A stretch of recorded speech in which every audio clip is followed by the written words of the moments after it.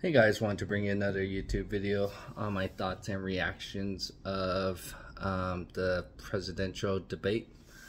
Obviously, you don't have all parties there, but wanted to give you some of my thoughts as probably most Americans' thoughts, same thoughts. So, I watched the whole debate.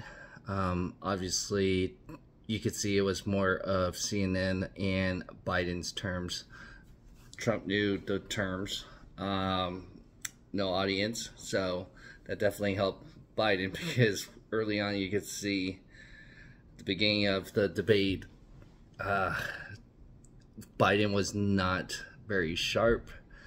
Any concerns that the Republicans had of him being on drugs or using any performance enhancement was out of the window. I would say definitely in the first 10 minutes.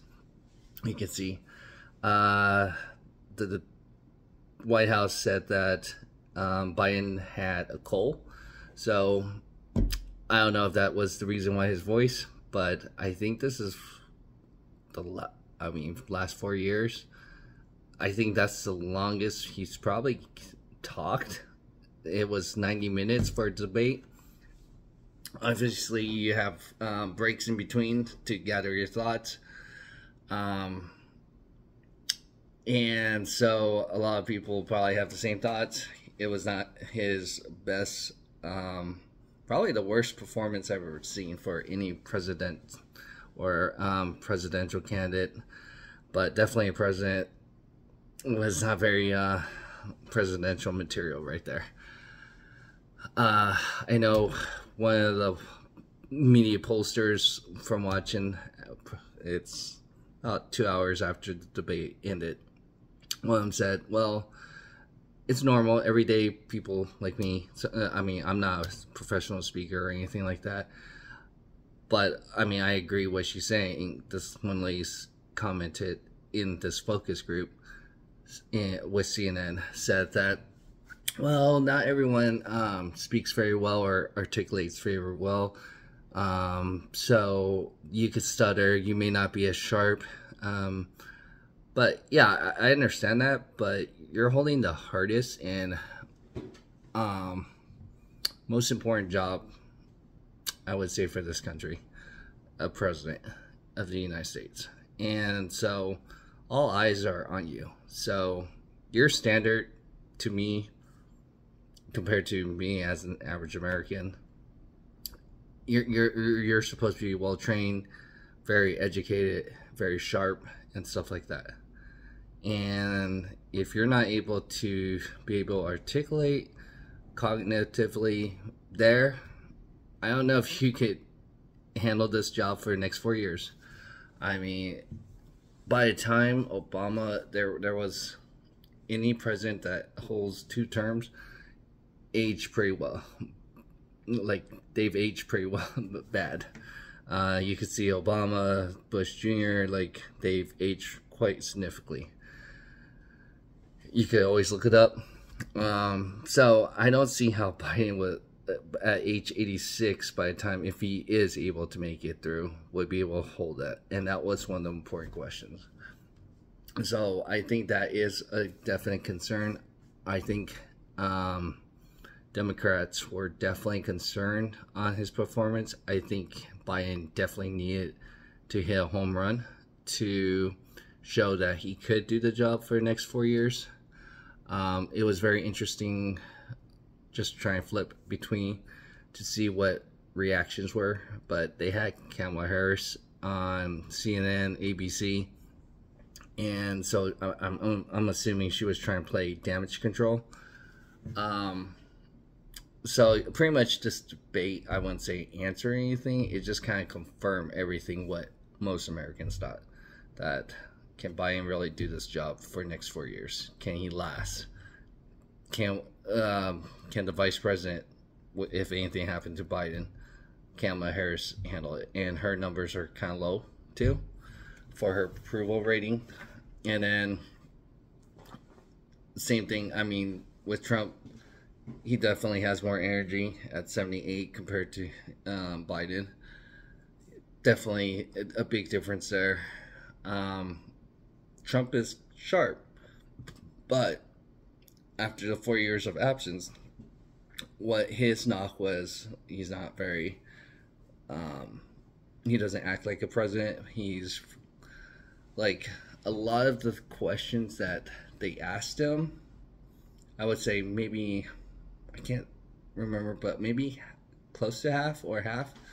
Some of the questions that he didn't want to answer, he would dodge by praising him on what he did and how bad Biden did. It's one of the few times you're going to have a case study of a former president and a current president where you could see how the two did handling and running the country. So pretty much we want to know how you're going to fix or what you learn from your current or past term. So Trump could have, Biden was digging himself a grave based on him trying to keep up, I felt like. I think one of the biggest winners would be RFK, to be honest, a third party. Looking at the early polls from CNN and ABC, which is more everybody knows is 10 towards the left, was kind of showing that it doesn't look good for Biden. But again, some of them didn't. Like the numbers, the way they showed it was like what most Americans are thinking. Like these are the two best candidates we have for this country.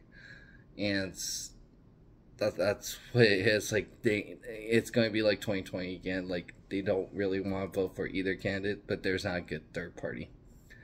Again, I've voted before all three parties before, and so yeah.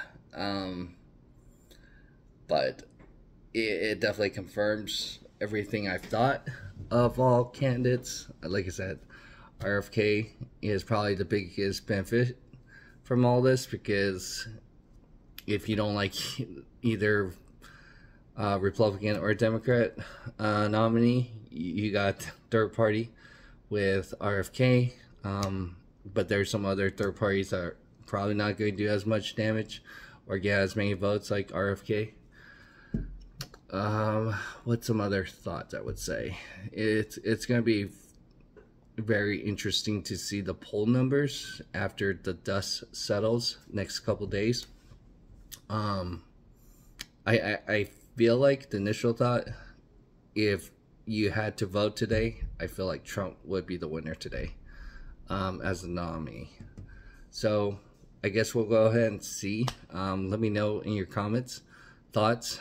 Do you agree with me? Do you think that maybe the third party did better because neither party did themselves a favor? Like I said, Trump didn't really answer some of the questions. Like we would have wanted to know what you're going to do on your second term if you are in. And that's the other thing. Like you could have said, yeah, I would accept whatever outcome for the election or something like that. You could denounce like what they wanted. So some stuff like that, you would think that's pretty simple and almost common sense to do stuff like that. I don't know why. You could definitely put out a lot of fires that way if you did stuff like that, like be more presidential that way. Yeah, so will be very interesting, especially I live in a swing state in Nevada, so we'll see. But looking at the early polls, like I said, for CNN and ABC, that they're trending towards Trump after this performance for Biden. But like I said, we'll see after a couple days what the true numbers might be. And the other question is, would Biden even entertain stepping down? And if he would step down, who would be the nominee? Supposedly, based on Vegas odds, Michelle Obama's and Gavin Newsom would be the highest chance to be on the ticket if Biden stepped down. Newsom, living in California before, would not be a good candidate. I could tell you that. You just have to look how California's ran right now. You can see a lot of former Californians left California, so I don't see why you would put Newsom in. I could see Michelle, just because you know Barack Obama there, I guess, in that tight, because that's, I guess, that 6-degree separation, just like how Joe Biden was there. For that reason, is one of the reasons why I could see maybe Michelle for that. So let me know what you think. Go ahead and comment. Do you agree, disagree, which is fine. Like I said, I prefer civil debates and stuff like that, but I can't, and especially I would love to hear if you really thought Joe Biden did really well on this debate, and if so, why?